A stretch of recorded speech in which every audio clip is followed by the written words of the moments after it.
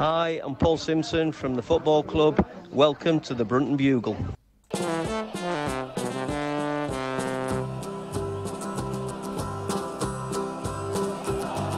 we come, blue and white, and we're looking good. You'll be in for a fight, and we fight pretty good. Getting goals is our job, and we get goals good. Looking good, we are Carlisle United. Hello everyone, you're listening to the Brunton Bugle, the number one place to get your Carlisle fix in the podcast world.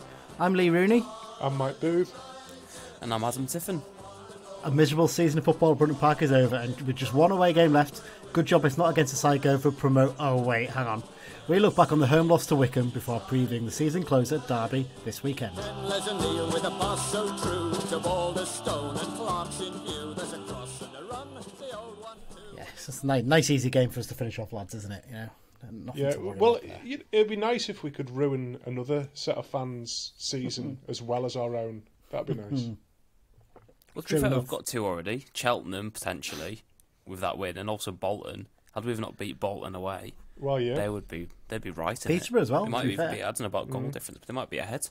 Peterborough will be up there as well, wouldn't they? To be fair, True, yeah. if they beat us at home. So, we've spoiled a few seasons, but most of all, we've spoiled our own. That's the key thing that stands out from this. How are you both doing ahead of this last game? Are you glad it's going to be over in a few days' time? Yeah, definitely. I'm looking forward most to the retained release list just to see the carnage that ensues from it. That's when I think the real fun will start to kick in. To be honest, I don't think we're going to get huge amounts of surprises in there. I think we all know what's probably coming. No, but that's going to be... I think that'll probably be the trigger or the domino that sets everything off. Once we know who's getting rid of, and maybe...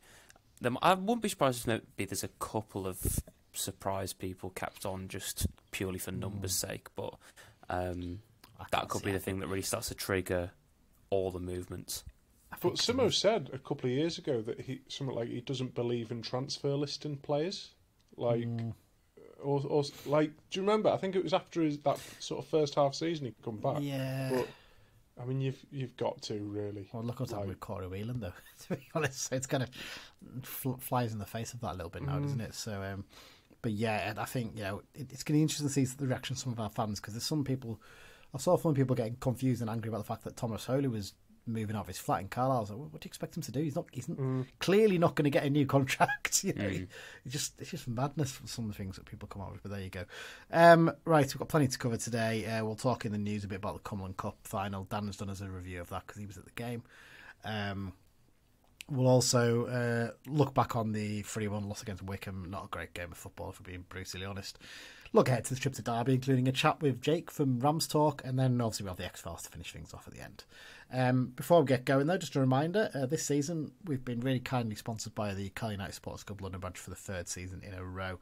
They do lots of fantastic stuff for the club in terms of fundraising, but also for away games they arrange designated pubs and tickets and travel and stuff like that. You can join them wherever you live in the world. You don't have to live in London and the South East. So if you want to sign up, go to their website, carlisle-london-branch.org, to get more information, or grab one of the guys at the game this weekend. You'll probably see them, but they'll probably be selling copies that hit the bar. So if you just grab one of them and have a chat with them, and they'll be able to sort you out. Right, news time. So as I mentioned there, first thing up, it's only the only real thing of news this week, isn't it? I suppose it's the Cumberland Cup final on Tuesday night. It was held at Borough Park against Workington. And United, despite fielding a team with a decent mix of first-teamers and youth players, couldn't beat their part-time counterparts, could they, Adam? It was a 1-0 defeat thanks to a Scott Allison goal. Yeah. I mean, obviously Dan will be able to provide, and he will provide a much more detailed analysis of it, but it's just another one where, I can't remember the exact words of the tweet I put out, but I was thinking, God, this team must be craving that final whistle. Yeah. Come next Saturday. I mean, it's just there's nothing really gone right, is there? No, absolutely not. Mike, do you think it's that kind of feeling as well that with the players, with this happening, with the defeat against Wycombe, and we don't know what's going to come in the Derby game, but it's almost a feeling for those players, especially the ones who definitely are going to be staying on next season. Just go away and don't think about football for 2 or 3 weeks at the very least. Do your training so to keep yourself fit. Just don't think about it. Just come with a fresh start come June, July. Well, I think it's going to feel like a longer summer than normal this year with the season ending in April. I think, as much as we've all said that we can't wait for the season to end, you know what it's like that first weekend when the season's over and you don't know what to do with your life on a Saturday. So, yeah, I mean, but players can work hard in the summer and come back a completely different player. We've seen it so many times. And, yeah, but I think, like Adam said before, I think the retained release list is... I think the writing's on the wall for a lot of them now, and we're past that point where they can come back. Players can come back from tough seasons as well, to be fair. I mean, Callum Guy, people kind of forget the season before we got promoted last season. Callum Guy didn't have the greatest season. He struggled a bit at times, actually. And you look how much better he was. So players can improve. It is possible.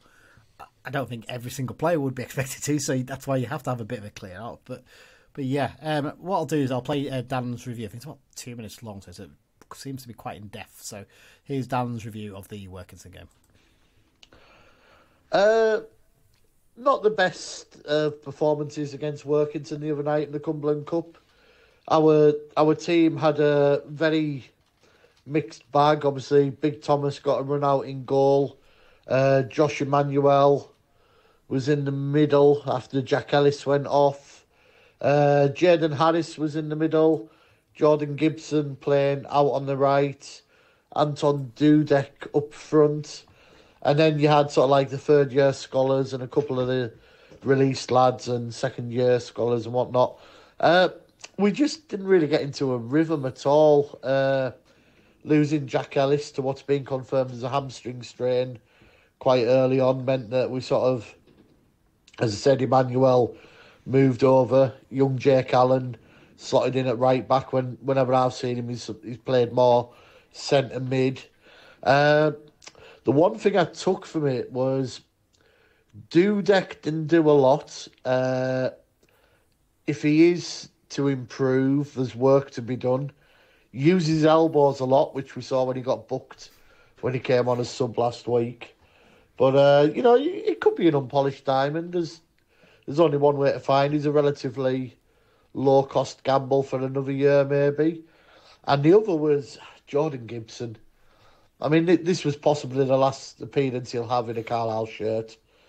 And he cut a mixture of frustrated stroke disinterested, which I can understand, given that I think it's pretty much accepted he's not going to be here next season, barring some sort of miracle. But that sort of game, a player with his skill should be putting his foot on the ball and running the show. But no, credit to Workington.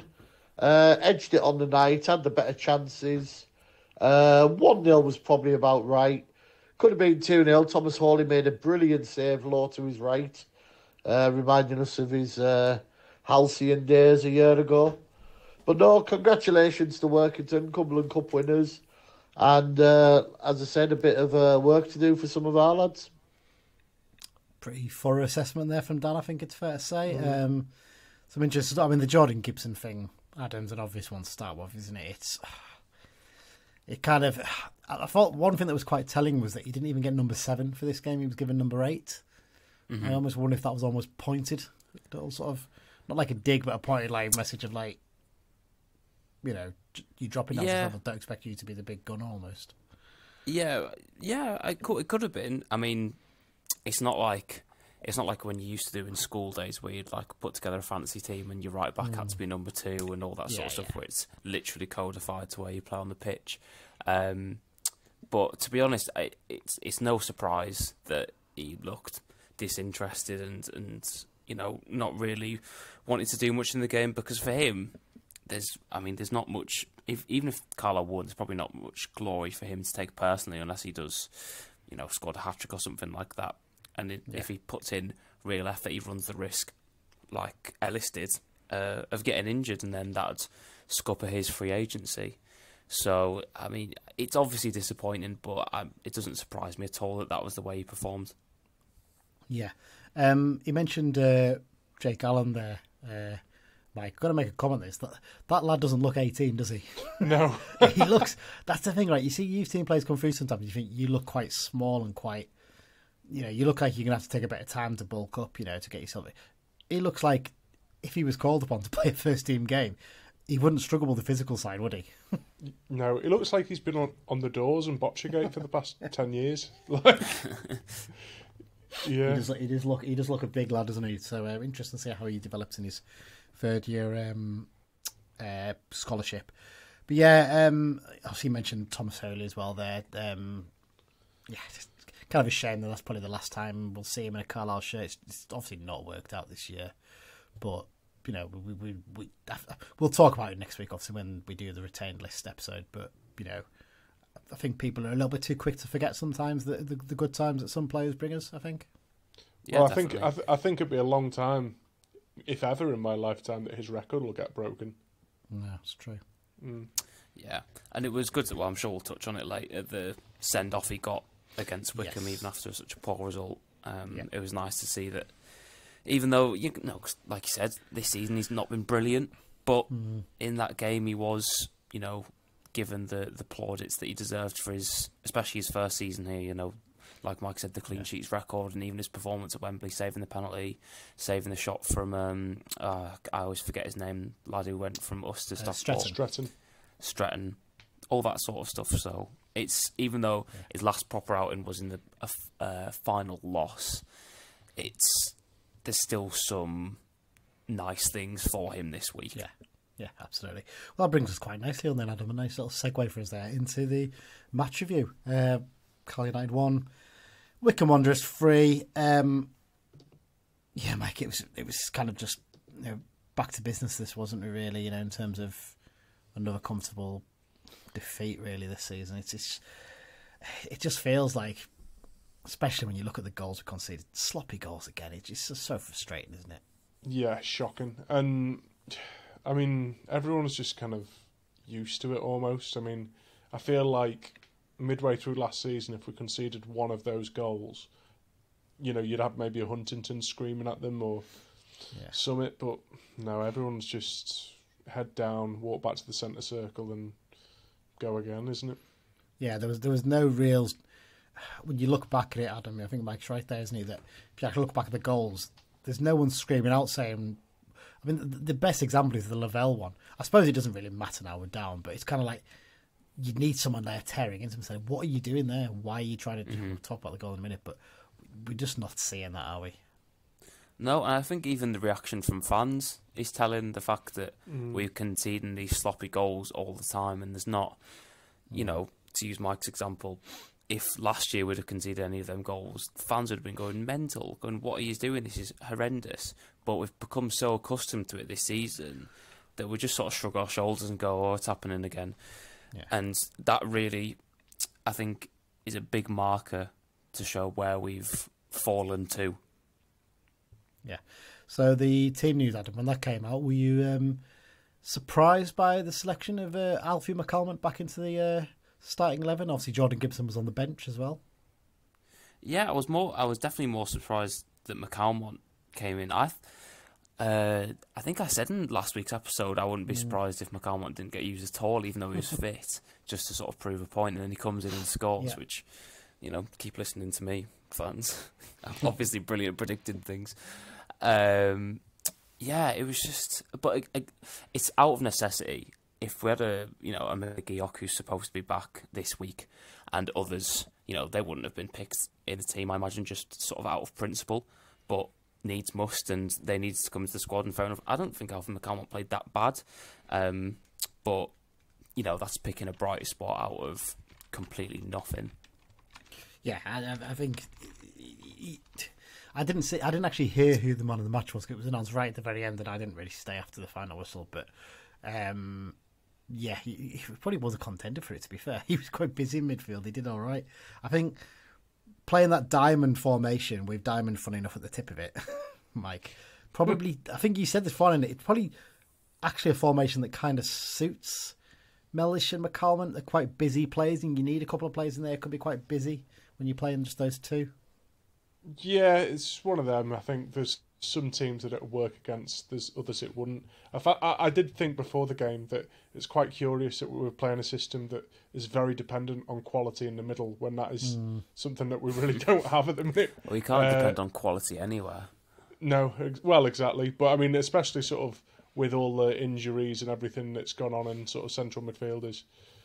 I did think it was a bit bold, but I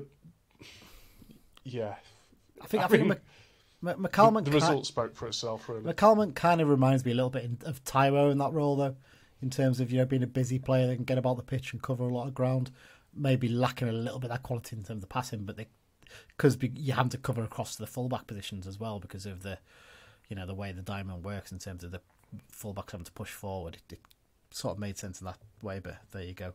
Aaron Fitzpatrick as well on the bench. We'll touch on him later. Well, let's talk about the goals, major incidents, what you want to call it. There was one early chance where I think Dale Taylor had a shot just wide from the edge of the box after Harrison Neal got robbed of the ball. But then came the first goal, Gareth McCleary. It's another dreadful goal conceded in a season full of dreadful goals conceded. Deep corner to the far post. And I remember the corner actually came from a header back from Lavelle that I don't think he headed it wide when Lewis was standing there in the middle and he'd come closer to make it easier. And he headed it wide of him. It was a strange one. But yeah, the corner to the far post, it's a flap by Lewis. He's got to do better because this is kind of one, we talked about Thomas Holy there, Adam. He plucks this out of the air, doesn't he? At the end of the day, he'll pluck this chance out of the air as it is. Somehow it sort of ends up landing in the 6-yard box and McCleary won't have an easier goal all season, will he? Not at all. And with Holy, you wouldn't even need to. Teams wouldn't even dare put the ball into that area because it'd be so easy for him to take. You'd have to foul him to even have a chance of getting on the end of it. It's just, I don't know. I mean, obviously, every keeper's different. Each one has their own things that they're better at than others, and it's been quite clear, both to us and to opposition teams, that Harry Lewis isn't comfortable claiming the ball high, especially from corners and crosses. But sometimes it just looks like he struggles to actually get off the ground. Because he's a bit small for a keeper. He's not like a massive keeper. But he's agile. Anywhere near the size of He's not like he's Holy. Yeah, it's not like he's got, like, you know what I mean? You see sometimes smaller keepers who are not the biggest, but they're carrying maybe a little bit of timber almost. They're quite stocky and they can't jump that high. He's quite, he's fairly slight. He's in good shape. He should be able to get a bit of leap on him, surely. Yeah, well, and one of the problems people had with Holy maybe sometimes is that he couldn't, for the ones that were slightly further out, even if they were lofted, he didn't have the mobility to get out and try and challenge for them, so he had to stay where he was, whereas that isn't the case with Lewis. It's just, at the time I thought that he'd gone up for it and it'd gone over him, and one of the Wycombe players had headed it back across.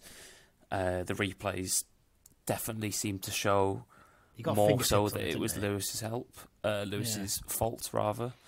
It's just, the problem is now either he's going to have to massively improve on it, or it's going to keep getting targeted until it becomes a thing that you can't target anymore.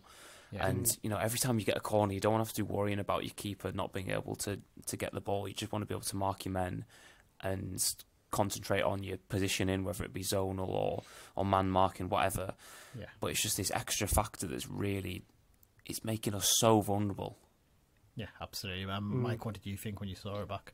Yeah, I agree with everything Adam just said, but I think as well the system that we played, you lack width in the midfield, so you're gonna face balls in from out wide, or likewise if we play a sort of a 3-5-2, we've seen with that as well. I mean, last season, with 3-5-2, one of the downfalls is you can get exposed in wider areas, but other teams were trying to get crosses in, and Holy was just catching them all last season. Yeah. And I think the worst thing Lewis did was you either need to come out and catch it or stay on your line, and he sort of was caught in that in between. And to be fair, you could argue it was a very good ball in that it forced him into that awkward position.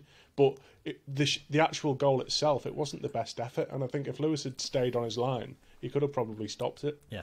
From the nod down, he probably could have claimed the ball, to be fair. But there you go.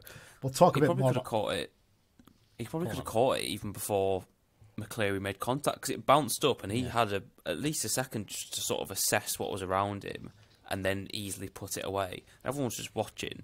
So like you said, Mike, if Lewis is on his line, I don't think McCleary even gets the chance to take the shot because he can then come and claim it. Obviously, we're saying this with hindsight, but yeah, it's going to be. It seems like it's going to be a reoccurring issue, and to be fair, it has been a reoccurring issue. Yeah. Whether it's one he can address personally, I don't know. Yeah. Well, we'll talk a bit more in depth about Harry Lewis after we've reviewed the rest of the game. There was a couple more chances from sort of range for them at this point. There was an Armour corner from the left that caused a bit of chaos, and Neil couldn't quite connect with it. Scowen as well played a lovely 1-2 with Kuda for them, and he dragged a shot wide. He should really have scored, to be honest. It was just behind him, to be fair. And then the man of the moment, Alfie McCalman. You know, of all the things to predict, Alfie scoring a goal is one that none of us did, I don't think, last week. Did we, Mike? I can't believe you had a chance to check it. But yeah, it was actually a rare decent move by United. Armstrong flicked it down the wing. Kelly did well to hold up. Kelly didn't have the greatest game, to be fair, in this match. I think that's almost like the run of games he's had has caught up on him a little bit. I think it kind of felt like. But yeah, he got the overlapping run of Mellish coming on the left. He played a low ball and that was slightly deflected back to Alfie, and it's a really good shot, to be fair, from the edge of the area. We were right behind in the paddock, really well struck, and the keeper didn't have any chance. And yeah, not seeing that enough from Alfie this season, have we, Mike? I think it's fair to say. Yeah, and again, touching on the retained release list, and I know McCalmont's got another year, but it wouldn't surprise me if we're not going to see him next season. I think even despite this goal, I think it's just sort of shown that he's not really up to League One. I mean, to be honest, I had my doubts about him in League Two. He just. But yeah, it was a good finish anyway. And he does keep busy and he gets himself about, but it's just you need a little bit more, I think. Yeah, there wasn't really much else to say about it. It was a good finish, and he thought at that point, right, 1-1, let's just keep it tight and try and see if we can maybe squirrel out another chance. And never really came though, did it, Adam? There was a couple. In fact, Lewis did actually make a couple of decent saves, to be fair, when it was at 1-1 to keep us up level. But then into the second half, and where do you even start on this goal, Adam? Oh, I don't know. I mean, there's so many things that go wrong. It's so easy for them, firstly, to get the ball into the box. It's just a little chip ball in behind. Neil tracks the run and blocks it. Armour then tries to clear it straight into his man. And then obviously it comes to Lavelle. And I don't know what he's trying to do in that situation. No. He's trying to get it out of his feet to then clear it. But, I mean, it starts with Armour. I mean, as a fullback, if you're in a position like that where you're facing, he's not literally facing his own goal, but the direction of his own goal, and you've got men behind you, the safest thing sometimes is either just to try and get it out for a throw-in's probably the best option, but if you absolutely have to, you can just first time put it behind for a corner. And I know we have our problems with corners, as we've been talking about, but it at least alleviates that danger that you've just had for now, and then you can focus and get men back and defend the corner properly, or at least try to. But I feel like subconsciously, knowing how threatened we are by corners, he was terrified to concede a corner. Yeah, to be fair, well, that could be the case, sort of like the opposite of what people used to do to Roy Delap. Yeah. To kick it out for a corner instead of a throw-in. It's just Lavelle trying to... it's just... The instinct has to be there that there's danger there, and you've just got to try and get the ball away from the goal as quickly as possible. And there's just not that awareness there. And that's... Yeah. It's obviously, it's just a moment, but... It's a concern that the fact that there's not that defensive awareness to just go, right, we're in danger here, let's just sort this out first and foremost. Yeah. What I'd say is I've just watched it back there while you were talking, just to remind myself of what happened. I can get your point on Armour. What I'd say is the lad sort of died. It wasn't like he hit straight at the lad. The lad, to be fair, the Wickham attacker covers it really well. He gets a really good block, and actually he shows the determination that some of our players haven't done this season to make sure he's not got any, because he's trying to clear it out towards a throw-in, but the lad gets a block in. With Lavelle, I just don't know what he's thinking. As soon as the ball comes there, just put it behind. Just put it behind. He's how many own goals has he conceded this season? Is it 3? Just boot it behind. Don't take any risks at all at that point. And if you watch it, actually, Lewis is actually coming to claim it initially. Yeah. I'm watching it back now, and Lewis actually comes to claim it, and Lavelle blocks the ball. I mean, the attacker might have nipped in just before Lewis got to it, but 100% Lewis has got to deal with that. He just has to deal with it. I just can't explain it, but there you go. But like I half feel as well, because I mean I don't know what Lavelle was doing. I don't know if he was leaving it for Lewis maybe, or if he wanted to beat the man in the 6-yard box, which is incredibly risky. I say that, but I mean Peter Murphy used to do that on a pretty regular basis, but he had the quality to do that. But Murph's that kind of defender. Lavelle is a head and kick it defender. Yeah, that's exactly what he did. And you know what? He'll probably do that quite well next season in League Two. Which is why I don't get why so often the times he picks to play football is often in his own box and stuff. It's like, what are you doing? Just get rid. But I think what it is, and Jabbo spoke really well about this on the Carlisle Social a few weeks ago, is that sometimes as a player, if things are going wrong and people are calling you crap and all the rest of it, you kind of feel like you have to do something spectacular to prove that you're not crap, rather than just do the simple stuff. Like, and I feel like he probably wanted to do a Beckenbauer and skin 2 men and play a ball out, and set up a counter attack. But if he'd been on the other side, I might have understood it because he was on his right foot. He was trying to control it there with the outside of his right foot. And instantly that puts him in a position where he's having to try and get his body around to play it with his right, or he's going to potentially slice it with his left. Just boot it out. Just boot it out of play. But obviously he didn't. Koenig gets his goal. And then a little bit later on, Wickham make it free. Probably out of the free, probably I mean, I've watched it back and it's not an ideal goal, but it's not the worst goal we've conceded this season. It's a decent ball into the box by Lee, and McCleary just gets a run on Armour. That's all it is. It's not a case of, I don't think Armour's lost it. I think he just has the run on him, and Armour's coming from a fairly standing point. He can't stop him. And I know I've seen some people sort of mocking Lewis's dive, but Lewis isn't getting to it. He's just not. The lad's got the power on the header, and it's gone in, and it's just infuriating when something like that happens.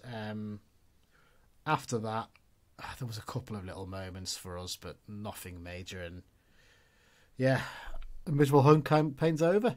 3 wins, 6 draws, 14 defeats across the 23 games. Just 21 goals scored, less than a goal a game, and 42 conceded, nearly 2 a game. It's a pretty shambolic record, isn't it? I think it's fair to say. Yeah, and I think as well. I mean, obviously you didn't stay for it, Lee. I wasn't there, but them doing the sort of round of applause to thank the fans. I mean, the fans deserve so much more than that. It's just, it's shocking, and I think there's probably a lot of people who started following the club last season when we were on the up and got season tickets for this season, and that's what you get. And those fans who maybe don't have that long-term connection to the club might not renew in the summer, I don't know, but Gates have still held up relatively well. Like, I'm genuinely impressed with how well they've held up, because none of us thought that this season would be this bad. Yeah, well, the crowd, Adam, wasn't it? 6,538. That means we finished the season with an average of exactly 8,000, which is our best since 1975-76, which is remarkable, isn't it, Adam, when you think about the fact that the football we've had to watch at times this season. Yeah, we've come bottom of the league and we've smashed the attendance records for many, many a year. And I was one of the people who stayed behind after the game, and I was surprised how many people actually stayed behind. I did fear that, because I feel like usually, I might be misremembering this, but I feel like usually the players sort of go back into the changing rooms and then get sorted and then come back out. I was like, if they do that, nobody's going to be here when they come back out. So I'm glad they had the foresight to do it immediately and then sort of get it out of the way. But yeah, I mean, 8,000 fans a week for a team, like you said, it's been so poor. It is testament to how loyal this fan base has been, and I really hope that it pays off next season and we can kick on, because if we're getting that many when we're shit, what's it going to be like if we're actually doing well and competing for things again when more people are already invested? Because the start of last season there wouldn't have been quite as many people who were following the club. A lot of people will have got interested because of the good run we were on. Now we've already got all those people on board, hopefully still. So it should only go up if we continue to build on it. But that's the key point. We've got to take advantage of the current situation. So it's a good point you made there about them going back in and then out again, because they have done that in previous years, and I think they did it a little while back, and there was barely anyone left in the ground for then. That's one of the reasons I left, because I thought I really don't. I feel so miserable about this season. I don't want to sit around and hang around and wait to see who's left or whatever. So that's why I left, basically, because I had to go and get a train. But yeah, it's as you mentioned there, it was nice that Thomas got his little moment to say thank you to the fans as well, and it sounds like Big John got a bit of a decent reception as well. But yeah, I think everyone's just like, let's just forget about this season and move on. We can't forget about this game just yet, though, so there's not much to take away from it in terms of positives, because it's basically 2 terrible goals conceded. We talked about him just before, Harry Lewis then. I think we've defended him quite a bit on this pod, when possible, but there's some big questions to be asked, Mike, isn't there, about him? I think he's going to need to improve significantly over the summer to be number 1 next season for me. I think if I'm Gabe Breeze, I'd be going and say, look, I know you spent big money on him and you've got to keep your faith, but he's making mistakes here and he's not commanding his area. He's not being a commanding keeper. I mean, it's likely that Breeze will go out on loan somewhere, but, you know, whoever else comes in, we need someone strong to challenge him, I feel, because at the moment, you can see he's got a good reflex saves and that kind of thing, and his distribution's very, very good, but the rest of his game's letting him down. Well, he's a vampire, isn't he? Because he's terrified of crosses. Yes, very good. But yeah, I think, like I said before, I mean, you know, I said last time I was on, I think we need to go 4-4-2, and I think that would give the fullbacks more support in wide areas. You know, we played a system on Saturday that's weak in wide areas, and most of the season we played a system that's weak in wide areas, and teams are going to exploit that. It's a no-brainer. Or do we just need to improve a bit of the fullback areas, maybe as well? Possibly. I think a good right back. Possibly. A good right back. Both of them. I think we need players in every position. We could go on about this forever. I don't think there's a single position in this team that can't be argued that needs improving. Yeah, I don't agree with that. I kind of feel like we've seen Armour can really do it, so what we need is some good competition for him at left back. Robinson's not going to be fit for the start of the season anyway, so we could really do with someone to actually challenge him for that role a bit more. Right back, we just need a right back. we probably need him for about 24 months, to be fair. That's not a slight on Finn Bakker in any way, it's just the fact that he can't stay fit at the end of the day. No, exactly. But yeah, with Lewis, what's your thoughts on Adam? Do you kind of feel like he should... It's a tough one for him, isn't it? Because they clearly have invested a lot of money in him. So, do you stick by him, or do you have to say to him, look, you're not guaranteed to be number 1 at the start next season? Well, I mean, I don't think anybody really should be told, apart from maybe like Callum Guy. I think Callum Guy, when he's fit, should be somebody who immediately goes into the team. I don't think anybody else really, even though there's a lot of people you look at and you go, I'd keep them and I can see them doing well in this team. There shouldn't be anybody who should be thinking that they've got their starting spot locked down. But, and this will sort of come on to the next talking point about Sam Lavelle. It's somewhat related, but on the Carlos social, they were talking about, and I didn't think this was the case, but apparently, according to what I said, and I think I'm right in saying this, that they believe that the fee that was paid for Lewis was a club record fee. So, if you're Paul Simpson, as much as it might be painstaking, if you move in a different direction this summer and decide Harry Lewis isn't for me, we've got to get somebody else in, it looks so bad. Looks so bad. Especially if you break your club record on a goalkeeper. When, yeah, we did need a goalkeeper, but I wouldn't say it was like an urgent need. Looking back on it, I wouldn't say it was. We absolutely have to get a goalkeeper because this is a massive, massive area in our squad that's really struggling. So if you go and break the club record and then decide 6 months later, actually, you're not for me, there's got to be massive questions about that. Yeah, there's from what I can gather, he beat the previous club record. I think the Right. talk I've heard is Armstrong is the club record. That's what I thought too. But Lewis would have basically was more, because we haven't announced either fee. He's more than basically the previous one. You're right. It does that. It would throw up some serious questions if that was the case, and I just don't know. It's tough. How do you get the best out of him? Because, like I said, he's clearly seems to be a good lad, and they seem to quite like the attitude he's got around the place and stuff. But he's going to have to hit the ground running next season. I wonder if it was a bit of the George Kelly effect, isn't it? The Georgie Kelly effect, where we could have waited to the summer to get him, but we would risk being in a fight with other teams to get him. It's like, let's do it now. Even if we go down, we know we've got a good keeper here, and we've got one position sorted for the summer almost. We probably didn't anticipate he'd struggle as much as he did. The thing with me is, with the whole thing and him with crossing, is that a lot of players at our level have the limitations. Like, how many wingers have we had who are good at beating a man but can't put a decent ball in, or they can put a decent ball in but they can't beat a man or whatever. But I feel like goalkeepers, you can't get away with not being able to catch crosses. I know that he has strengths in other areas, like playing the ball out with his feet, and he's very good at sweeping up over hit through balls. But I think that weakness with crosses, you can't get away with it. It's that simple. It's really standing out, isn't it? Right, well, we don't want to talk about Harry Lewis too much for this show, so let's move on to let's go on to criticising another player instead. No, I mean, it sounds harsh, but Sam Lavelle, it's a weird one, Adam, because first half of the season he looked great actually. When we still had Callum Guy in the team, ironically, and I keep bringing it back to Guy, but losing him has made so much of a difference to everyone in the team. He looked so big and strong, and he looked like, the kind of player we've maybe been missing. Perfect replacement for Feeney. And second half of the season, it just has not worked. And look, when he scored the other day, he was shushing the fans, wasn't he, I think? And that caused a bit of consternation. And it's... Burger van.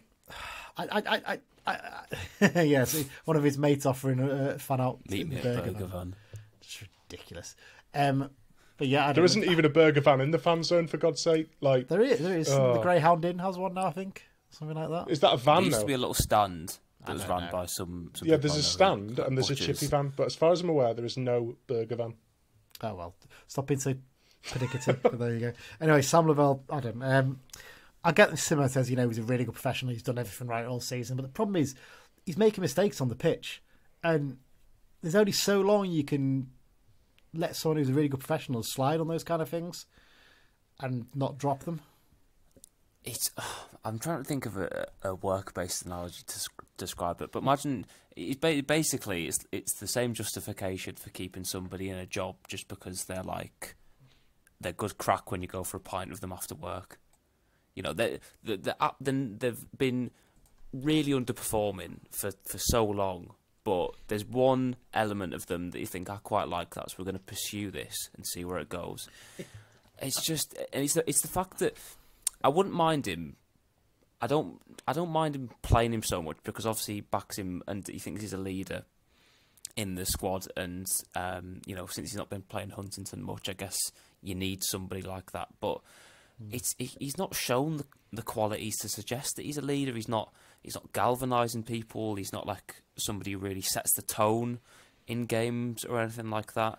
It's just it's an odd one. I do think that he'll be effective in League Two because of his sort of God-given traits of being a big physical player. But yeah, it's also the fact that he's played pretty much every game. He's not missed a game yet, has he? I don't think he has. Which is even more confusing because, it's not like we've been really limited on centre-back options. Maybe we have done at times, but not generally. So there's been opportunities for him to maybe just even give him a rest out of the team, but he's been very, very persistent with it, and it's one that I can see why fans are being so questioning of it. I mean, I'm just watching back the first goal we conceded against Wickham, and he's on the floor when he goes in, and he sort of just gets up and walks away. And you're kind of thinking, why are you not... You should be the one clapping and saying, come on, get up, let's get on with it, whatever. I suppose it's the situation we're struggling, isn't it, Mike? That's probably why. But I just, at the moment, I think I get your analogy there, Adam. My analogy would actually be someone who turns up on time to work every day and leaves at the right time and, puts stuff away properly and he's very Yeah, that's literally it, yeah. professional in the way they do things. But the actual quality of the job they're doing is letting the rest of the workplace down almost. It's frustrating because you can't, like I said, we saw first half season he's got those qualities, hasn't he, Mike? But we're not seeing it at the moment. Yeah, and I think, like Adam was saying, the sort of qualities that you want from a leader in this position. I hate myself for saying this, but I was just thinking Morgan Feeney. That's what we had from him when we were in a relegation dogfight when Simo came back. He wasn't afraid to shout at people, and yeah, I think we've massively downgraded. Yeah, I think I know he's got some stick in the games against us, Adam. I think Mike's comparison there is right. I'd have Feeney over Lavelle at the moment. 100%. Oh, definitely. Yeah, and there's one big thing that I noticed between when Huntington's wearing the armband and when Lavelle is.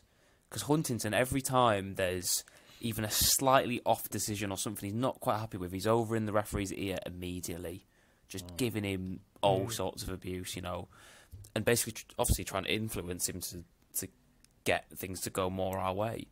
But I don't see that from. I hear a lot of Lavelle, trying to G players up, and when it's throw-ins and things like that, being like, "Yeah, come on, lads, let's go here, let's mark up," and all that sort of stuff. But it's not. He's saying these things, but in terms of actually being a leader and showing the characteristics that I'd want to see from a leader, it's not. He's not standing out as somebody who I think, yeah, you're really a big presence and somebody who's really respected in that dressing room. But I think as well, like trying to bark orders and tell other people what to do when your own house isn't an order, it doesn't hold as much gravity. Yeah. Do you know what I mean? No. It's like... Of all the comparisons, maybe delete that bit. I'll bleep that out. But yeah, just you know what I mean, though. Like he holds no gravity, but he's that's getting bleeped out 100%. God. Well, don't bleep it out because people will wonder. Well, what did he say? Bleep it out so that people can wonder. People wonder what he said. Let's. I think we'll leave the Sam Lavelle conversation there. We know he's probably going to be a good player next season in League Two. We're pretty sure of that, aren't we? But he's gonna have to be exceptional for us to then keep him on beyond that. But hey, we'll see. I don't think we need to talk about Alfie McCalman anymore. I think we sort of covered that already. Like I said, he was pretty good, to be fair, by the standards of the rest of the team in this one, but nothing exceptional. I want to give a little shout out to Aaron Fitzpatrick. Nice little touch. Obviously, he was recalled from his loan spell at Workington because of Jack Robinson's injury. Simo put him on the bench and gave him a nice little run out at the end. And I thought there was some nice little touches from him, Adam, wasn't there, actually? He'd look confident on the ball at the very least.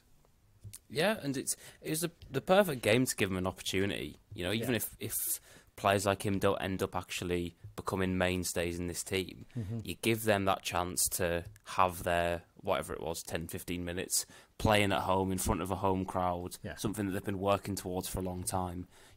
Even if it's not going to be something that they're going to be doing for the next 5 years or something like that. It's just a nice touch, and in a game that was completely gone, he may as well. And it was so refreshing to see a left-back come inside with the ball. I couldn't believe it. We haven't seen this in years with Jack Armour at left-back. He refuses to come inside and actually try and dribble with the ball. He passes inside, but he won't actually make any advances with the ball into the middle of the pitch. And Fitzpatrick, for all that he's obviously not experienced, he's not going to be somebody who's going to be a big part of the team next season. I couldn't believe it. We had a left back. Yeah. He was confident enough to actually step in field. It was amazing. I think, to be fair, Fitzpatrick has played more as a winger as well for the youth team. He looked like it, yeah. He looked a bit more like a winger, right? Whereas Armour looks more like a centre-back who's moved to play left-back because he's quite good on the ball, that kind of thing. So you almost think they're going into the roles from different outlooks, aren't they? But yeah, it was lovely to see him get an appearance, and kind of hoping maybe stick a couple more of the young lads on the bench at Derby and give them run-outs, playing in front of 30,000 people. You won't get many chances to do that, and to be honest, I'd rather they were on the bench than some of the others. That's just being brutally honest in that one. Just a quick one on Wickham before we move on, Adam, to talk about Simo's post-match comments. They're just a good, solid team, weren't they? And you look at the bench and the players they're bringing off the bench compared against us, you can see why they're comfortably in mid-table and we're struggling at the bottom, can't you? Mm-hmm. Yeah, and it's what we touched on before the game last week, was they don't have tons of standout names, but they've got, the likes of Sam Vokes who can bring off the bench. And then you look at our bench, as you said, and it's a dire comparison to make. But they're not a team that's going to, really challenge up near the top. But they'll, even though there was a point where they were sort of slightly slipping towards the relegation spots, but I don't think they were ever in any real danger. No. But yeah, there was such an obvious contrast in the quality of the team, and as we've said all season, the fact that these mediocre League One teams have looked so much better than us is why we are where we are. Yeah, absolutely. Right, let's talk about Simo's post-match comments to wrap things up, because these have caused a bit of consternation over the last few days. So he was interviewed on BBC Radio coming after the game as usual by James Phillips, and he gave this bit of information almost unprompted, didn't he? I don't think there was a question of what's your budget next season. I think the way James, I can't remember the exact question, but it was along the lines of with a better budget to spend. I think it was to do with the clear out, sort of to what extent are they going to be taking action in terms of getting rid of and bringing in players. I think that was the question. Yeah, I think there was sort of a mention, you've got a chance to, with a better budget to bring more players in. And Simo sort of tilted it off one point and basically said, next season we're a better budget than we've had there before, a mid-table budget. And I think that pricked a lot of people's ears up, didn't it? And we're all like, mid-table budget? That doesn't sound right. Seems like Barrow on mid-table budgets. We're going to be getting more than Barrow, surely. And straight away, people are like, well, what's he going on about here? A few days later, Mike, Big Tom goes on BBC Radio Cumbria, and he's asked the question, rightly as he should be, by James. He said about mid-table budget, and he seemed a bit taken aback. I don't think he'd heard the interview, and he's a bit, no, we're a top-end budget, and we expect to be challenging for the top end. What's your initial thoughts on the way? Not so much on Tom's reaction to him, but what Simo actually said after the game. Well, I do understand. So the way I see it, I think we do have a budget better than mid-table, but Simo probably wants to downplay it a bit because, you don't want agents asking for double what they'd normally be asking for off a mid-table team, But as a fan, I sort of heard it, and I did think that's what he was doing, but also I thought, that's disappointing. We've just had a really disappointing season. I touched before about season ticket renewals and stuff. Yeah. People aren't going to want to renew the season ticket after the season we've just seen and been told that we've got a mid-table budget. It's quite deflating, really. But obviously Tom sort of rebutted it. And to me, that doesn't sound the best behind the scenes, that they're not singing from the same hymn sheet necessarily. Yeah, what was your thoughts on it, Adam? I mean, to be honest, when I first heard it, it wasn't like a really concerning comment, just because, like you said, I just thought he's just downplaying expectation. He doesn't want to, say that we're going to be the biggest spenders in the league and then it not be the case. But yeah, it was when I started seeing other people on Twitter and things like that being like, well, this is a bit odd. And then obviously when Tom not clarified, but sort of contradicted what Simpson said, it was, like you said, it's odd that they're not sort of on the same hymn sheet as we touched on. But I guess that's not. I mean, I don't think that's necessarily something that they'd, communicate to each other, saying this is the sort of message we want to put out. I think maybe they just sort of have two different views on the way that they should handle questions like that going into a transfer window. Simpson, probably from the viewpoint of, we want to downplay things. We don't want agents to be asking for ridiculous fees. And then Tom might be thinking, well, we want to make it known to our fans that we're going to be, active, and we want to really push hard in this transfer window and maybe try and attract some players by saying that we're going to be one of the big spenders, because that could be something that tempts players if they know that the team that they're potentially going to be going to is also going to be investing a lot in other players around them. So, yeah, I think it's maybe just sort of slightly different perspectives on how they should handle questions like that. But it is interesting that it was, there was that sort of misalignment between the two. Yeah, for what it's worth, in my opinion on this, I think you're both right. In general, that I think there's an element of this with Simo where he's trying to downplay it because he doesn't, as you say, he doesn't want to make it. Just throwing figures out here as an example. If you've got a player who you expect you can get him for $3,000 a week, and he finds out you've got the biggest budget in the division, the top end budget, whatever. I'm not saying we have. I'm just saying if you found that out, instantly that agent goes, right, I want $5,000 or $6,000 a week. You're like, oh. Well, we haven't got unlimited pockets. We have a limit on how much we can spend. So you'd rather get as much value for money out of what you've got, even though you can spend more than you used to. So I kind of get that. I wonder if there's also an element here of Simo's just not used to being involved as Carlisle manager, or Carlisle United is the club almost aren't used to being one of the big boys who've got money to spend. And you're used to down, as you say, Mike, downplaying expectations almost. There's almost a level as well of we're going to have so many new players coming in, it might take time for those players to settle in a little bit. So we don't want people to be panicking if we're not right in the top three at the start of the season. There's an element of that. But I think there's an element there of Simo just not being used to being quite a conservative with a small c manager in the sense of what he says and being very cautious. Well, I don't know. I mean, I think, because last time he was in charge, when we were in the conference, I think our budget in the conference was insane. I think Barnet had a bigger budget than us, though. Barnet had definitely. Oh, did they actually? I'm pretty sure they did. Yeah.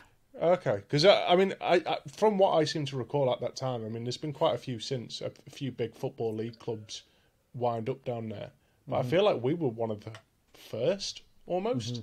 In that, we had 70 odd years in the football league. We were massive at that level, we were huge, and so it's not like he hasn't sort of been in that position before. I kind of feel like non-league's very different though, because the clubs down at level were so small. Some of them, when you go to Lee RMI and you've got a crowd of 2,500 and 2,200 of them are Carlisle fans. That's very different to dropping down to League Two level to clubs that are a little bit smaller. There's a lot that are similar size, or even some of them you'd argue are bigger than us. So it's a different kind of experience, isn't it, in that sense? And I do wonder as well and I think both of your points about selling season tickets and trying to sell the club as well. The Piatics are, and I'm saying this very much as a positive, by the way. They're very American in their outlook, and they're very positive, and they're very much about hyping is probably a bit of an extreme word to use, but the marketing of it and the selling of it and selling the club. And I think there's a balance to be had between saying we don't want to say we've got the biggest budget in the league, and again, I'm not saying we have. I'm just saying that today as an example.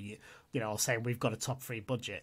There's a balance between saying that and also saying we're really investing in the squad here. We're putting more money than we've put in for years, and we want to challenge for a top three place, isn't there, Adam? That's it's finding that balance between the two things. Yeah, but again, I don't think it's something that they would necessarily communicate to one another. This is the message we want to go with. I just think it's two different outlooks on things, as we've touched on. Obviously in hindsight, it would have been better for them to both put out the same message, because then there's not that sort of confusion amongst fans. But I think, to be honest, if we're going to take one of the two at their word, it's probably going to be more likely to be Tom, because I think Simpson's probably going to be a bit more tactical about what he says, and Tom's going to be a bit more open. Well, if you've seen Simo's pre-match presser this week for the Derby game, he's changed his tact slightly now. I think words might have been had. There might have been a discussion to make sure everyone's on the same page. I think his wording was a little bit clumsy, in my opinion. That's just my opinion. I think he could. I get what he's trying to say. I think he could have worded it better.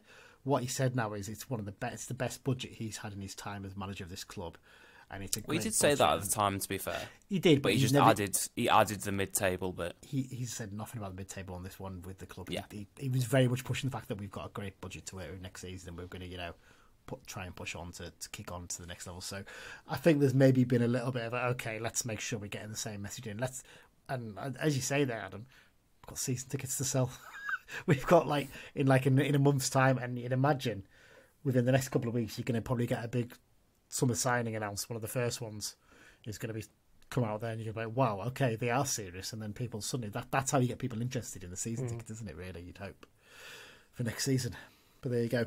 We've rabbited on quite a lot for the match brief. For a game where nothing much happened, we've been talking for quite a while. So let's do a roundup of the League One results, and then we'll get into the preview sections. Started off with the earlier kickoff on the weekend. Northampton, they've been on the beach for a couple of weeks. I think they lost 2-1 at home to Exeter City. Blackpool giving themselves a chance in the playoffs, haven't they, with this little run-in? And Barnsley lost 3-2 at Blackpool. Barnsley have sacked their manager, which, I mean, that's astonishing, isn't it, Adam? Because they looked a really good side against us in the home game, didn't they? Yeah, well, I mean, I think the football they've been playing over however long, probably maybe potentially since then, I think has been quite poor. So, yeah. And I can't remember the name of the guy who's supposed to be coming in. I'm pretty sure it's an Austrian coach, but I can't remember his name. But he put something. He'd been linked to it by a couple of journalists, and then put something on his Instagram of a picture of him boarding a flight to Manchester. So it's quite obvious hints about that. But yeah, I think they've. I mean, I think there's a possibility, or there's a world in which they could actually miss the playoffs. Yeah, if they can. Things fall in the right way. I'm pretty sure astonishing. If they lose, there's a very decent chance they will. So, which is and yeah, because they're playing. Who they're playing on the final day? They play. I can't remember.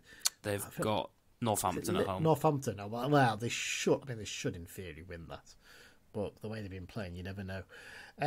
Bolton, they got 2-0 home against Port Vale. Bristol Rovers lost 2-0 at home to Peterborough. Burton beat Reading 3-2. I can't grasp how Burton is staying up, potentially. It's just still look a terrible side. Cambridge lost 1-0 at home to our opponents this weekend, Derby. We obviously lost 3-1 against Wickham. Charlton against Shrewsbury was a 1-1 draw. Cheltenham lost 2-1 at home to Lincoln, putting a little bit of a dent in their hopes of staying up. Leyton Orient lost 1-0 at home to Fleetwood, although Fleetwood also relegated anyway. And Portsmouth was probably still pissed and lost 2-1 at home against Wigan. Have you seen that video, guys, of Owen Moxon getting put on his backside by one of the Wigan players? I haven't actually. Yeah, it's wonderful. We'll have to dig it out. It's very funny. He basically gets sent for a hot dog, but he slides and lands on his backside, and he's got the look on his face of like, I am absolutely dying out here today. Should say as well, actually, Stevenage drew 1-1 at Oxford on Friday night as well. Right, that's it for the review section. Going to take a short break. After the break, I will be speaking to Jake from the excellent Rams Talk podcast, just seeing how their nerves are holding up ahead of this weekend's massive, massive game for them. So I'll be back just after this break. Hi, it's Tom Piatic II, and you're listening to the Brunton Bugle. Yes, we're into part two, and for the final time this season, definitely the final time for us, it's time for Behind Enemy Lines, where we talk to the podcast of the opposition that we're facing this weekend about their team and get a bit of a lowdown on them and a bit of background. And of course, this weekend, it is a huge game, not necessarily for us, but certainly for Derby County. So we're speaking to Jake Barker from Rams Talk. How are you doing, Jake? Oh, I'm all right, thank you, Lee. I'm all right. I like the name Behind Enemy Lines. That's great. I love it. How are you? Yeah, I'm not too bad as well, yeah, mate. It must be a nervous week for you guys. Looking into that game. I mean, look, you're playing us. And anyone who's seen how we are defending last weekend against Wickham will know that that's not necessarily a tough task. But you need that point. So it must be like, all we have to do is just not lose. It must be a little bit frightening. It is a little bit. I mean, someone made a video earlier today going through all the terrible things that have happened at Derby in the last sort of 10 years. I mean, you think back, there's QPR in the playoff final, Bobby Zamora. We battered QPR. They were down to 10 men for about 40 minutes at the end of the game, and we battered them. We just couldn't score. And then one mistake, they score. We end up in the championship. Semi-final of the playoffs against Fulham, we were almost there. Last minute, Dennis Adoy header, top corner, and then they went and turned it around and beat us. And then Playoff final, Aston Villa, goalkeeper comes out, 2 howlers, and we end up losing 2-1 at Wembley. And then we go into administration, and then we get a 21-point deduction, and then we go down. And then last season, we were right up in third with 10 games to go. We ended up coming 7th. It's just the most Derby thing of all time to get into a really good position and throw it away, which I think is the main cause of the nerves. And the fact that you guys are obviously bottom of the league, already relegated, makes it even scarier, because if anyone is going to be the ultimate banana skin for this Derby team, it will be Carlisle. It would be the most Carl United thing to do ever for us to come up and turn up and actually put performance in. We'd be angry as well, to be fair, if that happened, because we're like, where the hell's that been all season? That's all we'd be saying. But quickly before I ask you sort of opening question, that first time, the mistake, was that Richard Keogh that made the mistake against QPR, wasn't it? There were 3 mistakes. So Craig Forsyth, who still plays for us and might be back in the squad at the weekend, missed the ball. Jake Buxton, who's been manager of Burton since then and has been retired for about 10 years, also swung and missed the ball. And then Keogh, who was trying to get across to win the ball back, slipped, and then Zamora put it top corner. So yeah, it was Richard. Yeah, because Richard Keogh, ex-Carlisle, he was quite a popular player with us, actually. I think he basically kicked his career off with us, essentially. That's why he really kicked on. Right, well, before we get started on just talking about Derby generally, just tell us a bit about your podcast then, how it came about, and what sort of stuff you guys do. So it started off as me and my friend wanted to do a YouTube series, and we did a podcast as a little side thing, and we used to get random fans on every week. That was the whole premise, was that it'd be me and my friend Jamie, and we'd get someone different on every single game. So we'd have different people, and we kept having the same people come back. And after about 15 episodes, we thought, why don't we do this properly? Why don't we turn this into a proper thing? And we became a team of 6, and we worked our way up. We started on YouTube. We started putting episodes out everywhere, putting more and more effort in, and we ended up winning the Silver Award at the Football Content Awards last year. So second best podcast in the Football League.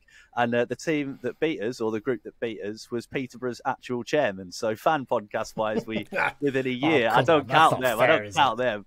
No. So yeah, so we've come a long way. We just like to have a laugh, mate. Literally, just a little bit like this. Just have a laugh, talk about the football, and enjoy ourselves. Yeah.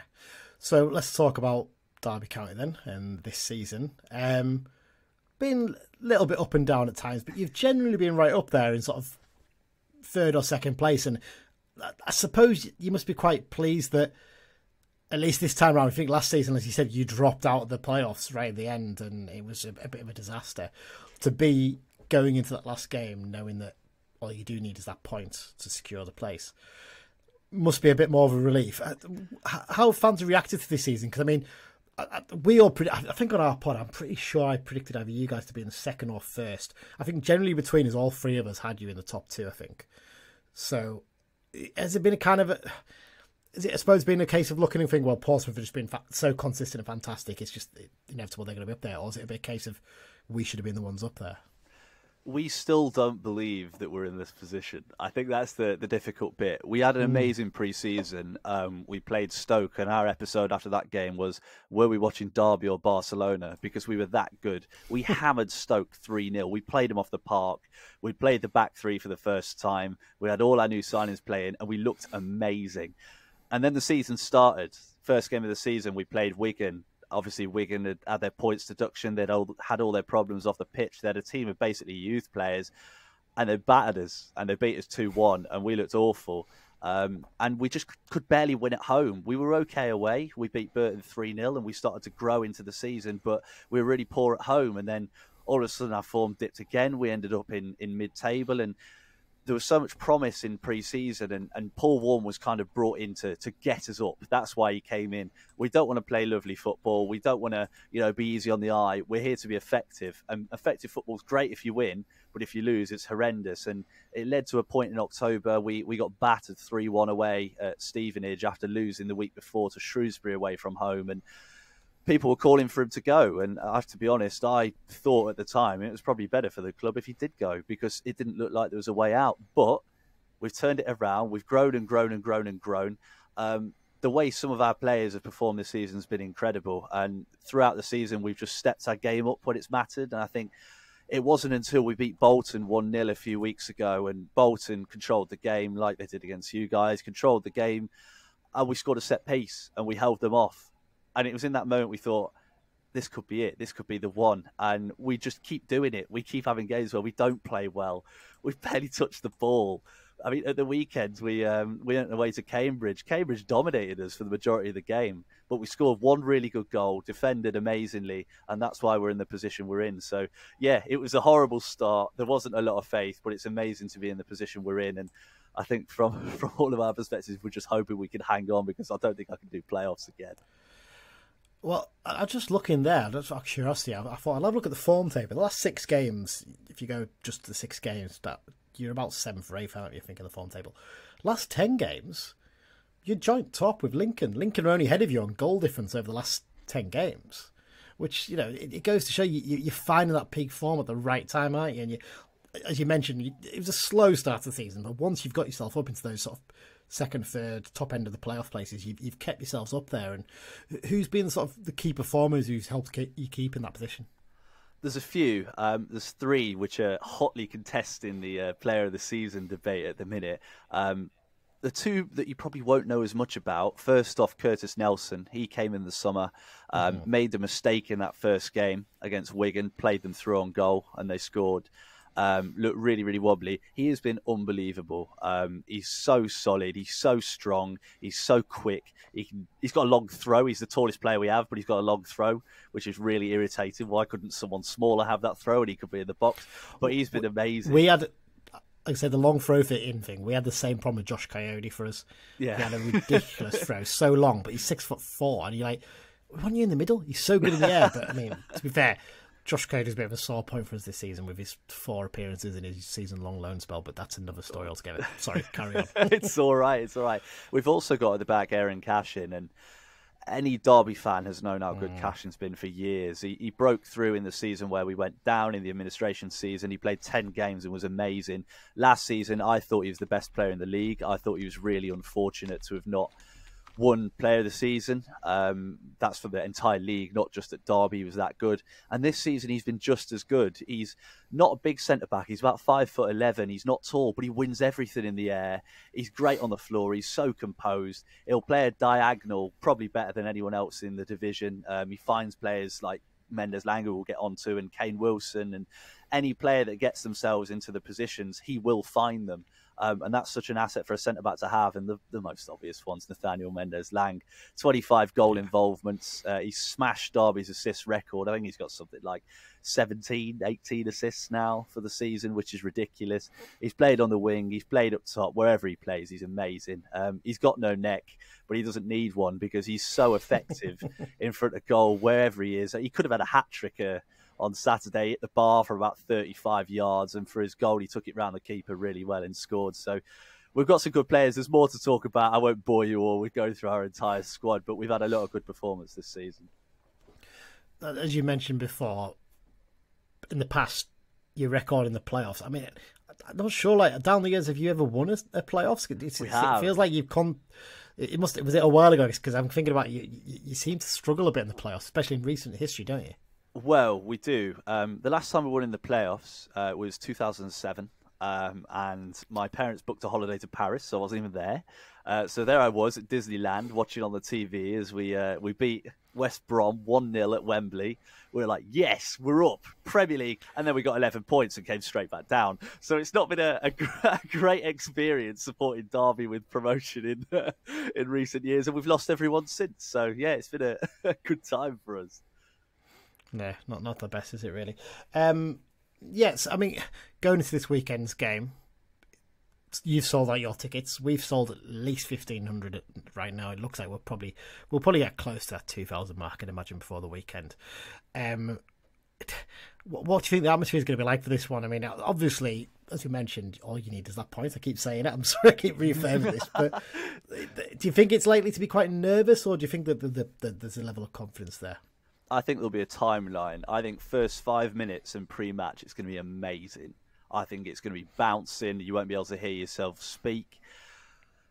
And then if we don't score for the first 35, 40 minutes, or if Bolton take the lead against Peterborough, I think it'll get nervy. I think the atmosphere will be great as long as Derby are in the driving seat. I think if things get tough, if things get difficult, there will be nerves. We find that, we get usually about 26k for most games. So it's an extra 6,000 fans that don't often go. And sometimes when it comes to big games, when things do get tough, people get nervous, and that can spread with more people. You get more nerves. So, yeah, I think it'll be bouncing. I think it'll be electric, and I'm sure you guys will contribute just as much to that as well.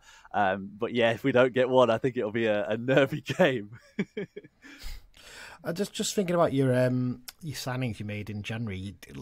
The club right up to the top, you didn't actually make that many signings. Obviously, Corey Blackett-Taylor's an obvious one who tends to have good games against us. And then obviously, I think Max Bird and Ibu Adams. But yeah, Dwight Gale's an interesting one.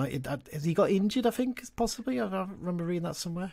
Yeah, so Birdie came through our academy and we sold him to Bristol City. His contract was due to expire, and we got $2 million for him, which when he has 6 months left is pretty amazing. But he came back on loan for the rest of the season.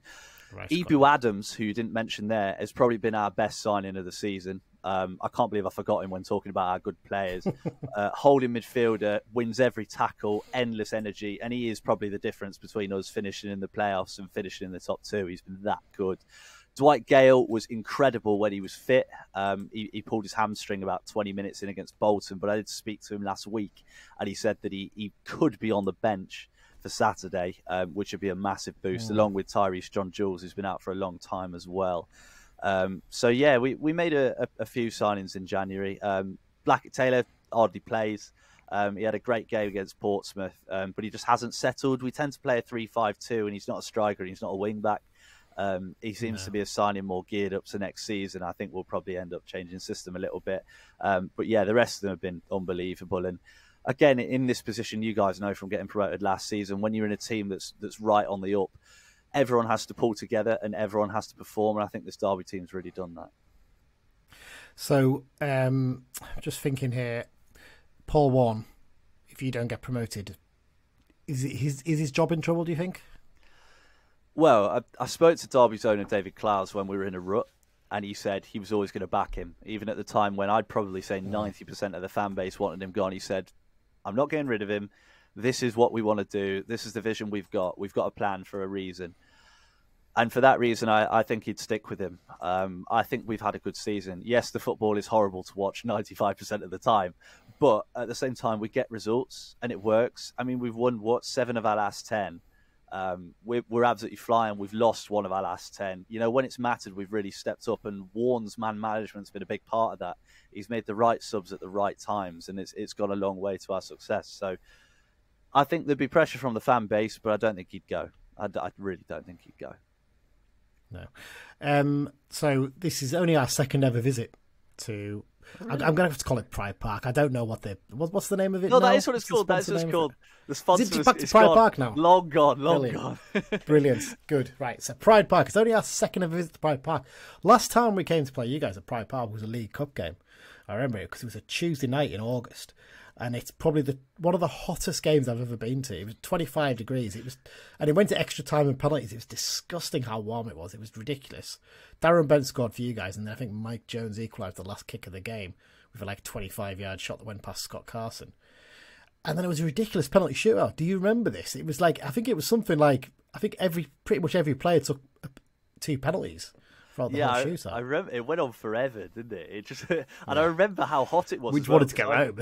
Yeah, well, I sit up in the East Stand, which is notorious for not being warm, and we were roasted up there, which shows how hot it was.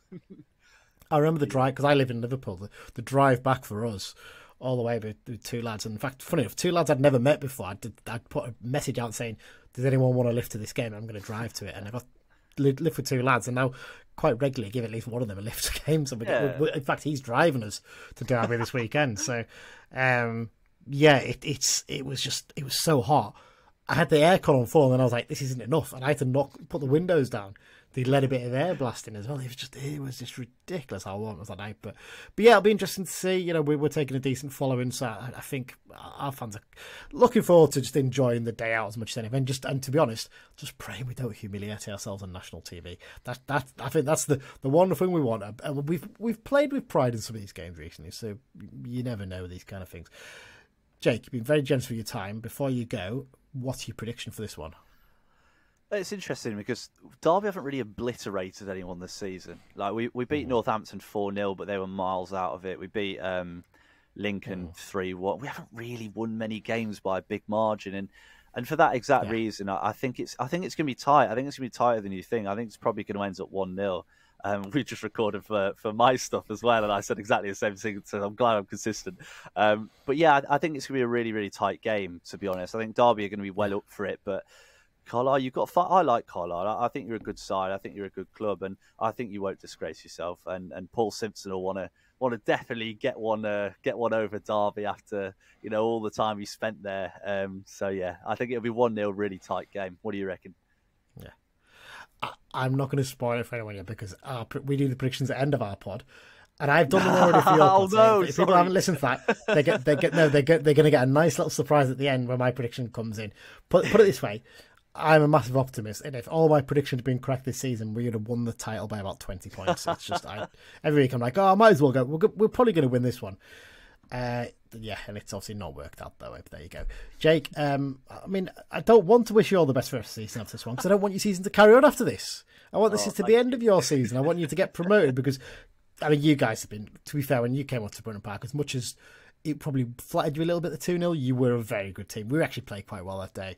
So you guys deserve to go up. So yeah, genuinely all the best after the game at the weekend. I hope you're all having a nice little party on the pitch, and we've got the draw that everyone wants, and you've gone up, and we're all happy.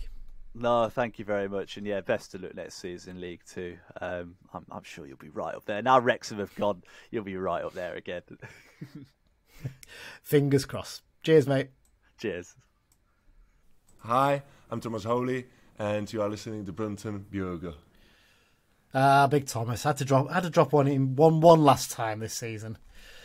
I suppose we can keep using it. We still use former players and stuff, but it's just nice to hear his voice just before he inevitably leaves, I guess. There you go. We're into part 3 of this week's Brunton Bugle. Big thanks again to Jake from Rams Talk, our final behind enemy lines of this section, behind enemy lines section of the season. I can't imagine, Adam, what their fans are feeling like ahead of this game, because surely they're expected to win it, and yet, we've done it against some of the bigger teams this season away from home. We've shown we can play against them, haven't we? Yeah, I don't think it'll be. No, I don't think they'll be worried necessarily about the quality of us. It's just that sort of feeling of, oh God, what if everything goes wrong? It's been for them. This is all set up to be their promotion party, but you have that sense in the back of your head of, oh God, this could be really bad if things start to go wrong. And that's what will probably be making them nervous, but they should have absolutely no worries about it. If they don't beat us with the team that they have, it's disgraceful. I wouldn't even argue that the slightest. I mean, Mike, you'd imagine one of the things Paul Warne will be doing in this game is going probably showing them the videos of us against Bolton and Peterborough and saying, beat your best. Don't give them a chance, because as poor as they are, if you don't turn up, they'll have a go. Oh, definitely. But I feel sometimes everything that you say to players before a game and tactics and all that, it can go out the window in a full house last game of the season. Yeah. It's about bottle, isn't it? It's about holding your nerve. And football's a funny game. Sometimes, the ball could be loose in the first minute between their keeper and our striker. It takes a striker out, they're down to 10 men, and you're really up against it. Then these things can happen in football, and they'll have to sort of really hold their nerve against us, because all the pressure's on them. There isn't an ounce of pressure on us. We're just, as fans, we could lose 3-0, and to be honest, the way it's been this season, players aren't going to get pelters. We're just going to be glad that the season's over. Absolutely. Adam, we're looking through their squad and their transfers now. Their squad, it's as you'd expect, it's packed with quality, but it looks... Sometimes you see the bigger clubs on this level and they try and pack up with loads of superstars. When you look at their attack, there is a lot of good, almost superstar level for this level anyway. But the rest of the team, it's just quite well assembled, isn't it, actually, when you look for it? Some really good, solid players in there, and it's not really a massive surprise that after that sort of sticky start, they've been in the top 3 for about the last 10, 15 games, haven't they? Yeah, and I mean, there are some notable names outside of the attack, like Conor Hourihane and Max Bird, who's off to Bristol City in the summer. Aaron Cashin, who, I mean, he could well end up at a Premier League team in the summer too, if reports are to be believed. But I mean, we've done this so often this season where we've looked at it. To be fair, it's usually mainly been the attack where we've looked at them and gone, could we just have one of them? And you look at every single person in their forward line and you'd go, yeah, they're probably better than everything we have. He is as well, so is he, or he is too. But it's the same pretty much throughout the whole squad, and that's why I think it's probably going to be so convincing. There will be nerves from Derby, I think, but eventually I think quality will just kick in. You know, once you're half an hour into a game, things will have probably settled down a bit. You know, even if the crowd's a bit nervous, which in turn could make the players a bit nervous, eventually that just natural ability in comparison to us, I think is going to be too overwhelming. I mean, Mike, Adam mentioned there the attacking options.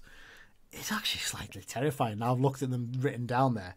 Take out Tyrese John Jules, someone who we were linked with briefly in the summer, who's been injured for a lot of it anyway, so he hasn't really been involved. But Tom Barkhuizen, have him.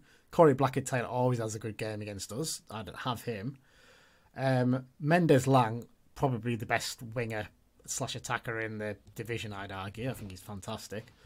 Connor Washington, great goal scorer. Dwight Gale's been injured, I think, for a lot of his spell with them, but again, far too good for this level. James Collins got over 200, career goals, and Martin Waghorn, another one, who's always had good games against us. It's like, just like you say, we always say this, just one of them would do.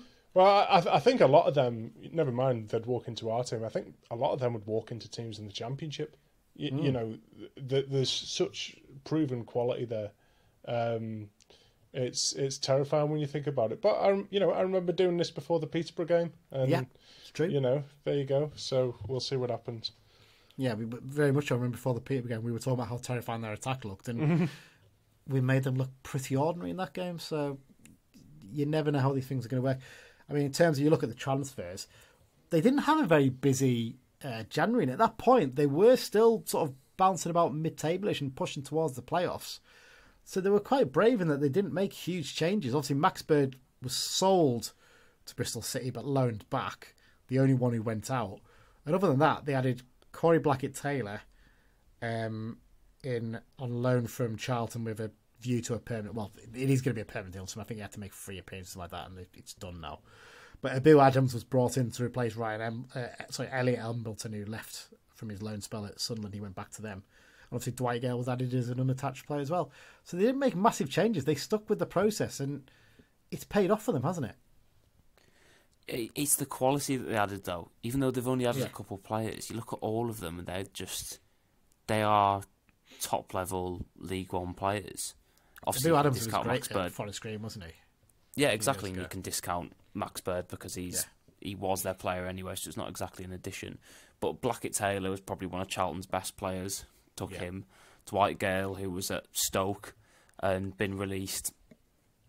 Still probably an okay Championship striker coming down. Brilliant player. Like I say, Abu Adams really well thought of at Forest Green, proven at this level. They didn't need to go out and spend, because they already had a lot of quality in their squad. They didn't need to go out and get 7 or 8 signings to boost their squad. They just needed to fill in a few areas with extra depth. But the depth for them isn't necessarily just having bodies.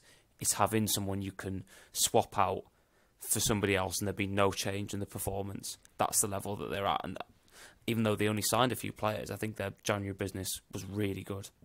Yeah. Who from their team would you say you're most worried about, Mike? I mean, for me, Mendes Lang stands out straight away, because every time I see him play, he looks fantastic. Yeah, he was very impressive in the game at Brunton Park as well. Yeah, I'd say Mendes Lang, definitely. Yeah, would you say similar, Adam, or anyone else you'd pick out? Yeah, I'd probably echo that, but I feel like Tom Barkhuizen's, I don't know if he's been starting much, but I feel like every time I'd have checked Derby's game to see what happened, I feel like he just pops up with goals every now and then. He's not like a massively influential player for them, but I feel like he scores more regularly than you'd think. But yeah, they've got a litany of good players. There's going to be too many of them, I think, for us to worry about one. And yeah, it's going to be extremely hard to keep them out. Yeah. Looking ahead to this one then from a Carlisle viewpoint, Mike. For our players, I suppose, is just go out there and enjoy playing in front of such a big crowd, because we won't get crowds like that in League Two next season. Savour the atmosphere. I know it's the old cliche of, watch them get their promotion if it happens at the end. Say, take this in. This is what you want to be experiencing next May at Brunton Park. I suppose it's just a case of go out there and we just want to see the effort, don't we? Yeah, and we want to see us ruin their day as well. I think that'd be fantastic, because we shouldn't be doing anyone any favours. No. I don't think Bolton would be best pleased if we just rolled over and had our tummy tickled. So yeah, we've got to just give it all we can. Hopefully, give us fans something to savour. I mean, I remember years back, last match of the season, at Norwich away, and Norwich had already won the title, and we had nothing to play for, and we beat them 2-0, and their fans were leaving on about 55 minutes, and it's like you're about to be presented the league title. Like, it's bizarre, isn't it? Yeah, but like I'll always fondly remember that as a game. It ultimately meant nothing, to us, but it was a good day out, and yeah. A few little bits before we talk about United's team selection for this one. Referee for this game is Ben Toner. Now, what I love about Ben Toner is he got taken off refereeing a Blackpool game after the Oystons, were found guilty of whatever it was. I can't remember what it was now. I remember it was in the court case that was against the Oystons. Because, of course, if you say Ben Toner quickly together, what does it sound like? So, yeah, he was taken off because I think he was supposed to referee one just after they'd been found guilty in court. That's incredible. But yeah, it's his 9th season as an EFL referee. He's taken charge of 32 games so far this season, handing out 159 yellows, but only 2 red cards. So he loves a yellow. Not so keen on the old reds, is he? 5 yellows a game on average he gives out, which is quite astonishing. But then he only gives 1 red card out every 16 games. Last season he handed out 127 yellows and 4 red cards in 39 games, and the last United game he took charge of was a 2-0 win over Shrewsbury Town earlier this season. Colin Guy and Joe Garner were both booked that day. 24th meet between the two sides, and it's quite tight actually. 8 wins for United, 7 draws and 8 wins for the Rams. So yeah, we haven't won in our last 5 games against them, suffering 3 defeats in that time. Last win came in February 1984. The last win at Derby, October 1983, and Dan will love this one. 4-1 victory thanks to 4 goals from Mally Poskett. Mally's one of Dan's favourites. Right then, let's talk about United's team selection. Adam, we now know Josh Coyote will not be involved, definitely. We don't know why, which is utterly bizarre, but there you go. What are we thinking for this one? Just get the top bowler out. Potentially. One positive is that McGeoch's back, so there's a bit more options in midfield. But there's I don't know what you do. What do we do? There's nothing really that gives you any hope or anything. It's not even like there's any kids, or if Dudek had been performing well, you think maybe give him a start just to see what he does. It's just odd.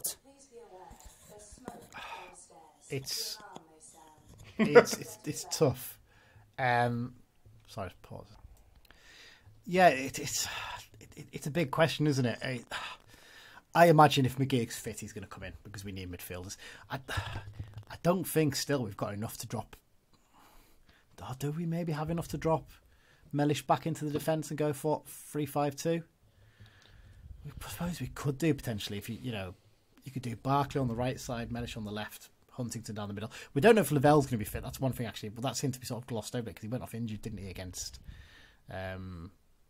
Wickham? So not 100% whether he'll actually be involved. Not sure on Ellis either, because Ellis definitely not involved. He's out for 4 or 5 weeks, isn't he? We know that from Simo, his injury update.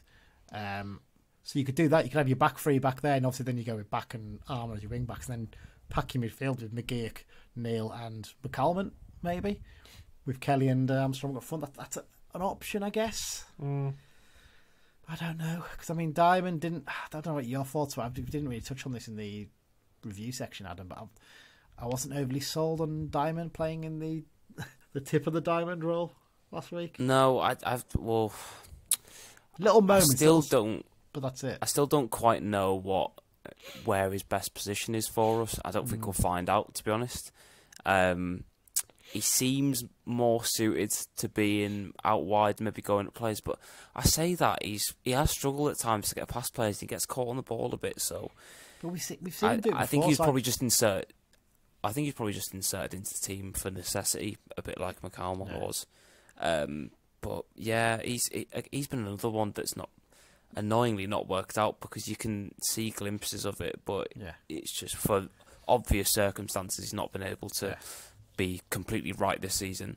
I think I part of me still thinks maybe we should take a gamble on him, because I kind of feel like we've seen as a really good player in there, and yes, he's had the off the field issues, and there can't be any doubt that that's a difficult thing to come back from that, to go straight back into playing football again after what he's been through. So this has almost been like a pre-season for him, and you kind of hope that, okay, if you can get him back in pre-season and get him fully going, he could really, you'd hope he would tear up League Two next season. There's no guarantees, that's the problem. But yeah, that's just my thoughts. I'd potentially go back for your 3-5-2 again and just try and pack it, because we know how strong they're going to be going forward, and it's matching up with them as well, because I know they play with a back three, don't they, Derby? So anything else either of you would do? No, I think it just largely depends on who's available, really. Yeah, I'm looking at the team selection from last week, and like I said, if McGeoch's fit, he can obviously come in, depending on Lavelle's fit or not. Huntington possibly comes in for him. Harris will be on the bench, I guess, I'd imagine. Again, Dudek probably is your striking option, and then Ellis drops out, so I guess Emmanuel will come in for Ellis in that sense. But or we could always play sort of what we did at Peterborough, sort of a 4-5-1 pretty much. Yeah, there's options for that, I guess. In that sense, you'd have to play Diamond and Gibson then both, I suppose, but I get the impression he doesn't really want to start at Gibson now, so... Yeah, probably not. I don't know. Right then, let's do some predictions for this one. Well, you can go first, Adam. Gosh, how many are we going to lose by? I'll say that we will lose 3-0. That makes my life easy, because I don't have to predict a scorer. Okay. I'm not doing the Dan thing where I could go 11-0 and say Harry Lewis is going to score and everybody else is going to score, but I'm going to have some integrity and try and get points via predicting the results rather than weaseling. Yeah. Right, Mike, what are you going to go for? I'm going to go for, why not, a 2-1 win. Georgie Kelly will get his first for the club, and John Mellish will get one, which means that the GIF will get put into overdrive on Twitter. Fantastic. Well, anyone who's listened to the Rams Talk preview will know what my prediction was, and I'm going to stick with what I said. I'm going to copy what Dan did the week. 4-4 draw. Sod it. Let's put them through the ringer. Let's make Derby suffer. Get a bit of entertainment with themselves, but they still get their promotion. They can have their party, and everyone goes home happy. We get to see 4 goals. Well, we won't be going home happy, really. Well, we'll have seen 4 goals. We'll say, well, we made them suffer for a bit, and then there's no problems after the game. We all go home and we all run home holding daisies, dancing through the fields, blah blah blah. 4-4 draw. Goals from Georgie Kelly, John Mellish,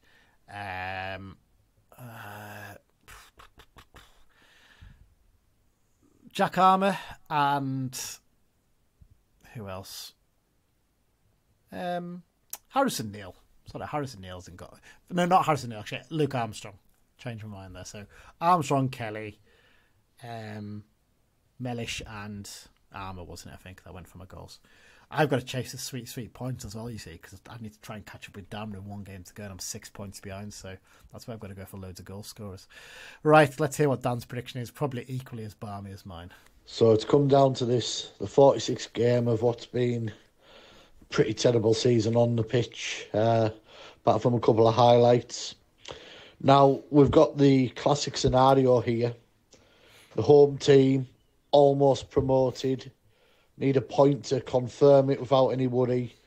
against the team bottom of the league who don't win at the moment.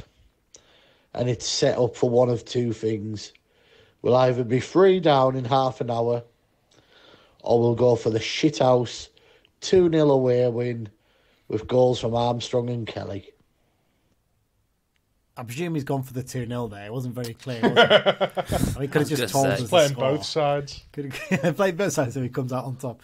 I think we might win, but it's also a possibility we could draw or lose. Thanks Make of that what you will. Very insightful. Well, there you go. So Dan's gone for the 2-0 win with Kelly and Armstrong to score the goals. One thing actually I just realised before we got to the X-Files, we managed to get through all of that without mentioning the fact that the game's live on Sky.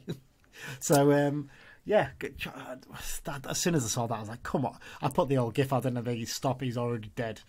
Simpsons GIF, because, like, come on. It's funny though, because like normally, like when we're on Sky, like I'll tell like a lot of my mates who are like, you know, football fans, just say, oh, you know, if you want to watch, I haven't told anyone because we're just gonna get humiliated probably. Yeah, it's a little bit, not one that anyone needs to know about, is it really? So there you go. I mean, imagine if we'd have said at the start of the season we're going to be on Sky twice at the end of back-to-back seasons. We'd have thought, brilliant. We're doing something right. Yeah. Bottom of the league. Potentially going to get battered. But there you go. Right, get into the X-Files section. Quite a bit to cover this week. Been plenty of goals for the final day of a lot of the seasons. Some of the seasons are still going on, though, obviously.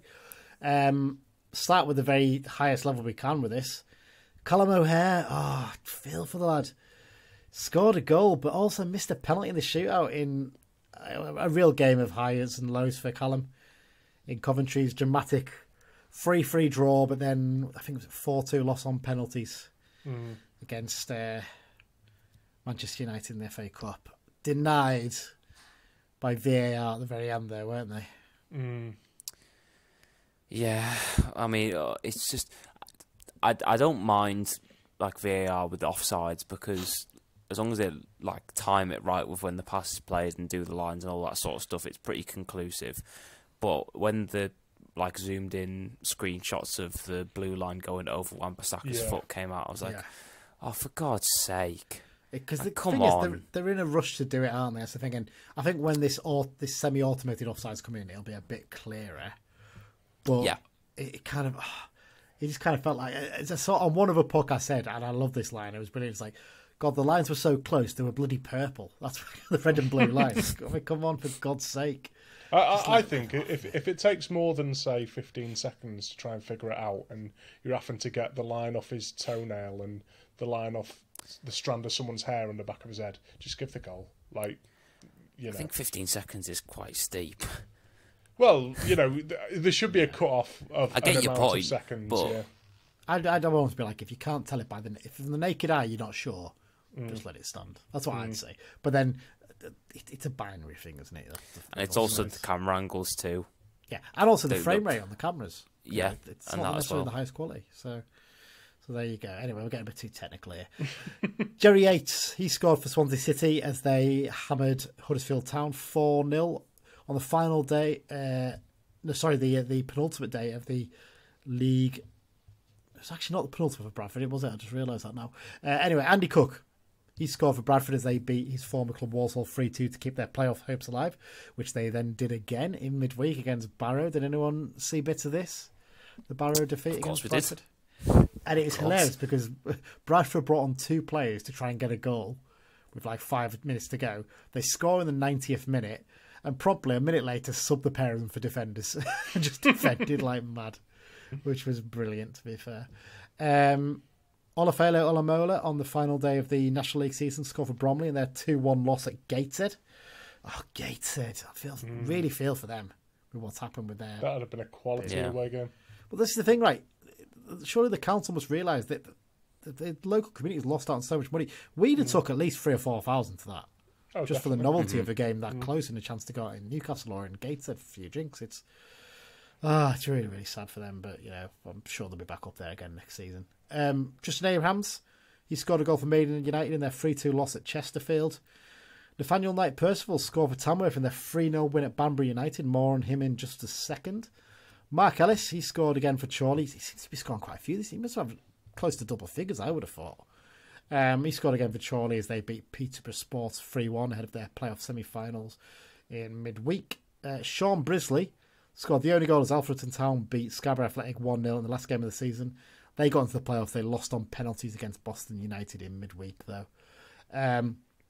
Simon Grand scored the winner for Bamber Bridge as they beat Whitby Town 3-2.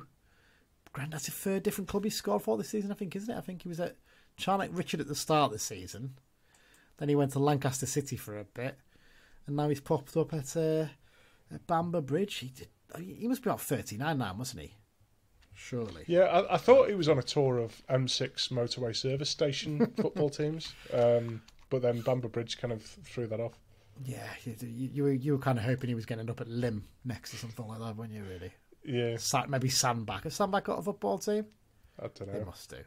I've just checked there in midweek. Chorley, yesterday they beat Curzon Ashton 4-2 on penalties after a 0-0 draw. So they go on to play, I think it's Brackley Town, I think they're playing in the playoff semis. So Scunthorpe against Boston in the other one. So Chorley still got a chance of making their way back into the National League this season.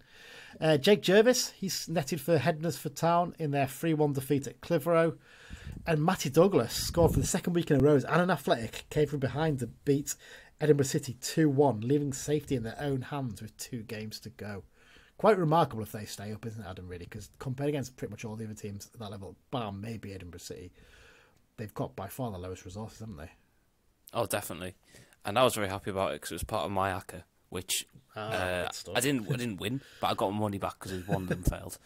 But yeah, they're doing really well, like you say, considering the resources they've got available to them, and you know, it's these sort of stories when they're involving your ex-players that it's just like nice ones to think, even though these players who maybe come through the club's academy and things like that and haven't quite made it, but they're still able to find some success through football. A bit like obviously Moxon, who's the absolute pinnacle of those stories.